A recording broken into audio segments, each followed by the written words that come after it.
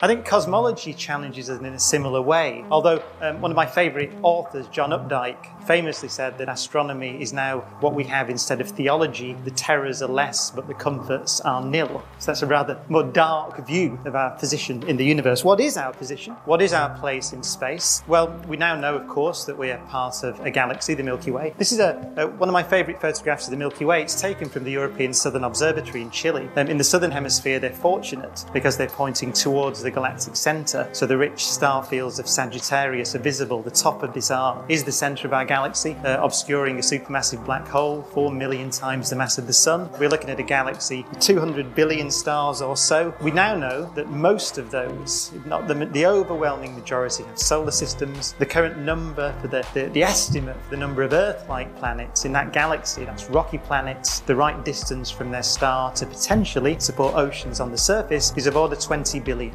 So we're speaking about, in terms of 1 in 10 stars in the Milky Way having a potentially Earth-like planet around it.